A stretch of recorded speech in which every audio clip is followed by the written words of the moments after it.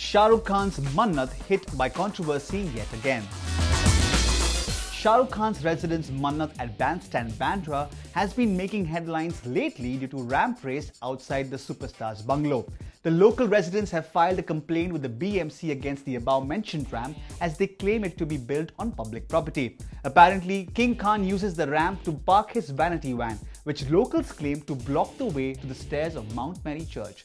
The authorities are shying away from taking action against Shah Rukh Khan since he has connections in the right places. Why should we have double standards for illegal construction, one for Campa Cola and another one for an actor?